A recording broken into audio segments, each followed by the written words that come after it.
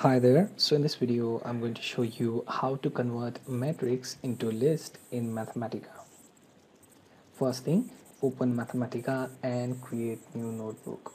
Simply go to File menu and create new. And here we are going to create our first matrix. So basically, when we are creating matrix, we are basically creating a list of list. Okay, so let's start with our first matrix. Here we start with first curly bracket, then second, then we add our element separated by comma, then close with bracket, comma again, then for another row we add our element, then close it with curly bracket, again another curly bracket, then shift enter, and we have our list of list, also known as matrix. Okay, now you can have this in matrix form with mat2, and then matrix form, then within square bracket mat1, close square bracket, shift enter. Now here you have your two rows in matrix showing your elements.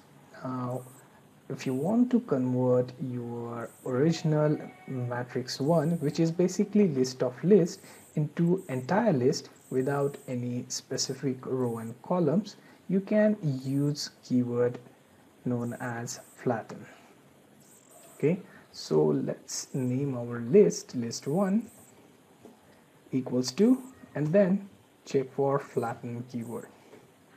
Then within square bracket use mat1, close your square bracket, then shift enter, and you have your list of list converted into a single list.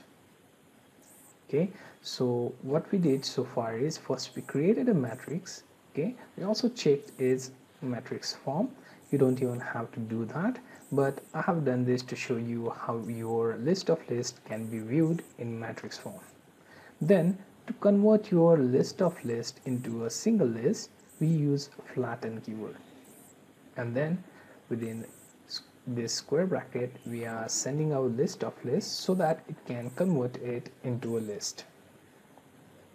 I hope that you found this video helpful.